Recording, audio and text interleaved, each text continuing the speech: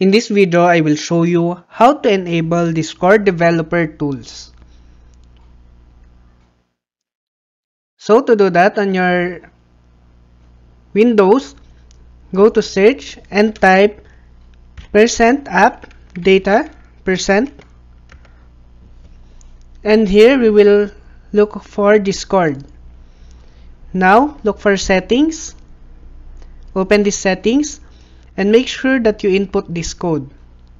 Once done inputting this code, simply Ctrl+S to save, and you might have to restart your Discord in order for this to work. So once you have opened your Discord, all you have to do is press Ctrl+Shift+I, and that should open your developer tools. Please click like and subscribe if you find this video helpful.